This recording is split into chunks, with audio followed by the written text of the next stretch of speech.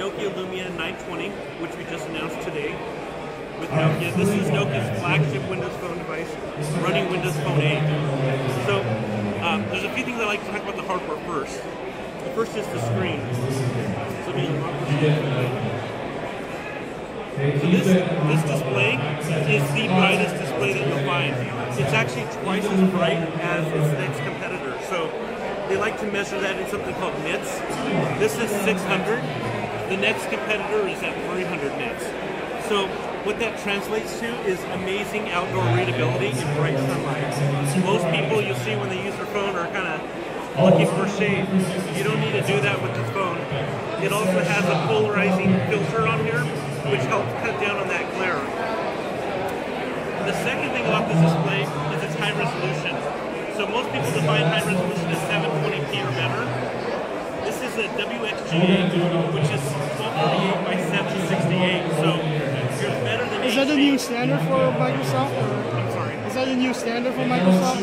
It's not, but it's now available. So what we've done is, with Windows Phone 8, is we now allow more resolutions. So that gives the device manufacturer more choices. Sorry, and that's really hard to hear. It's a high resolution, super bright, and it's the got curved screen. What's that? The curved screen. The curvature on the display. I love that. Yeah. And it's got the clear black technology, so it's AMOLED. But what that does is it gives you better battery life. So when you look at the blacks, no energy is running through those pixels, which means it's not wasting battery life. But it's got a 2,000 milliamp battery, so it's going to last you the whole day. To complement that great screen, it's the amazing Peer View camera. So it's a little different than the Peer View on that they announced earlier as far as megapixel goes, that one. What's different about this one is it's got a very wide aperture, so it's 2.0 on the aperture.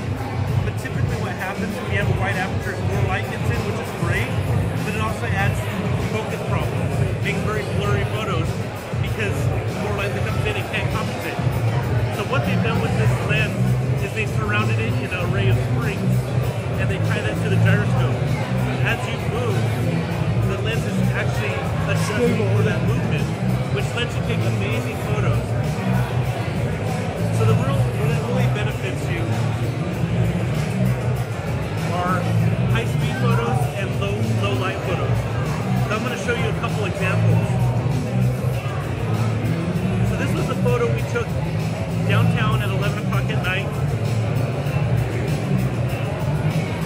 Right. So this was taken with the competitor's phone using the flash. No, that's the other one. What's that? Yeah. So you can see it's picking up some detail, but not a whole lot.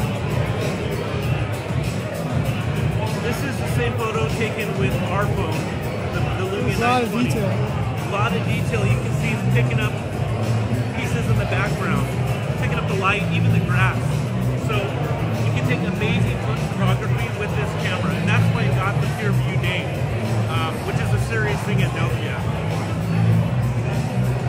So great camera. We've also added something called lenses. So this is a Microsoft enhancement that now partners can take advantage of. Lenses. So I'm going to open the camera, and what you'll see is a new button down here. When I click on that, you can now apply treatments to it. So have you heard of HDR before? You can get a lens that does HDR that lets you take a composite of a lot of different images for great clarity. This is kind of a fun one.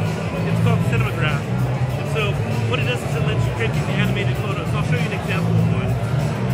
So I'm going to go back to my photos.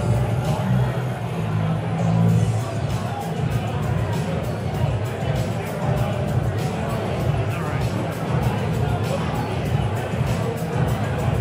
So here's the photo. This is a static image. But when I open it up in that lens, here's what happens. What it does, it's like stop motion. It freezes the background, but it lets you choose different parts of the photo to animate. So it's a really fun way to do that. Will you be able to like email that to someone? Absolutely, yeah. Yeah. You can send the photo out. What you want to animate. You can control what's animated.